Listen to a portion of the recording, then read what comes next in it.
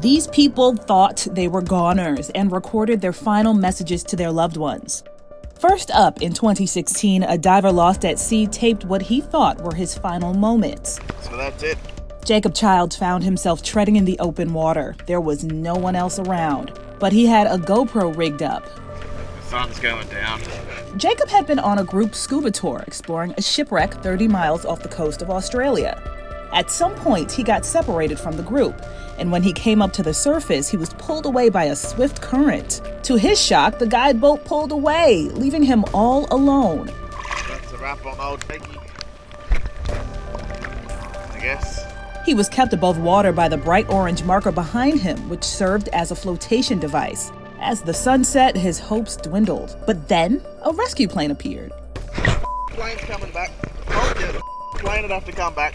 Jacob was in the water for 6 terrible hours. Back on dry land, he credited his wetsuit for keeping him safe from hypothermia, and that emergency marker for being visible to the rescue plane. His cool attitude helped too. I wouldn't say I was scared. I was thirsty. That's a wrap on old Jakey. His number wasn't up just yet. The same was also true for a nurse from Minnesota. She took a farewell selfie after falling 100 feet down a ravine that same year. She also managed to scratch a goodbye note to her parents. Quote, "It's the end," she wrote on an app. I was in excruciating pain. Inside Edition Stephen Fabian spoke to Amber from her hospital bed. Amber was hiking in Arizona in rugged terrain. Here she is just an hour before her terrible fall.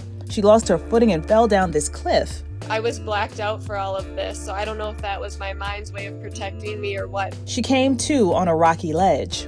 My back was broken 3 places. My nose is broken. It broke across the top here. My ear had ripped off in the back. Did you try to call 911? Yeah, I tried sending text messages and I tried everything. I had no cell phone service. I eventually put my phone on airplane mode just so that I could watch the time so I knew how long I was laying there. Amber stayed there for hours, including through the bitterly cold desert night. She prepared herself for the end. I thought, at least if I die today, I've done what makes me happy.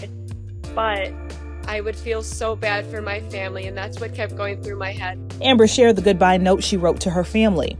I said, "Mom and Dad, I'm watching and yelling. Nope, it's not.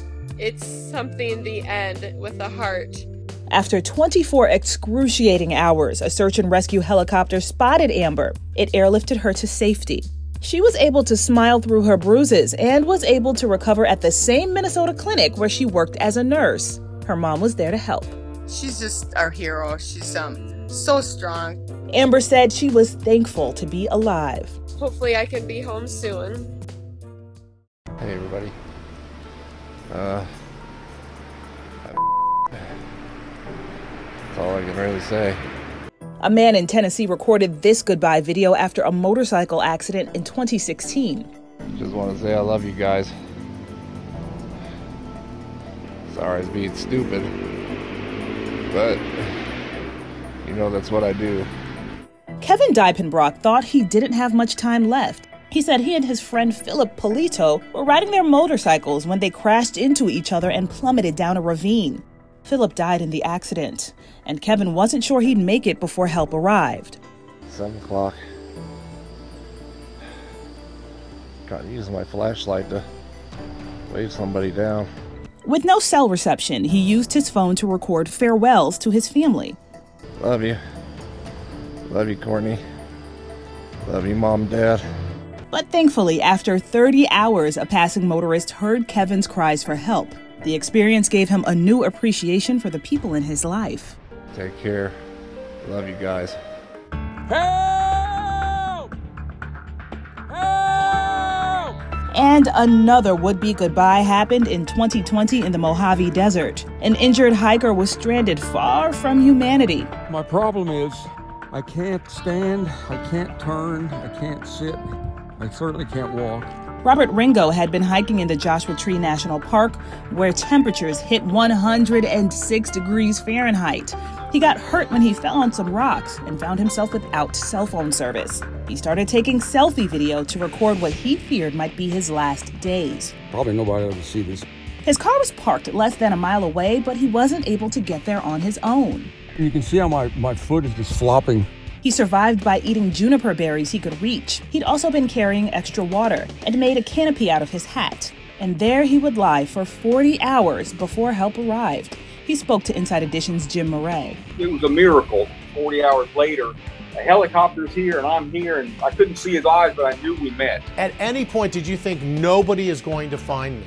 When I parked in my car to go to the walk, I sent my location to my son, but there being no cell signal, he had no idea. How are you doing today? I'm doing very well. I mean, extremely well, mentally, spiritually, and emotionally. And physically, I'm doing great. Robert said he planned to start hiking again as soon as his leg healed. This is Inside Edition Digital.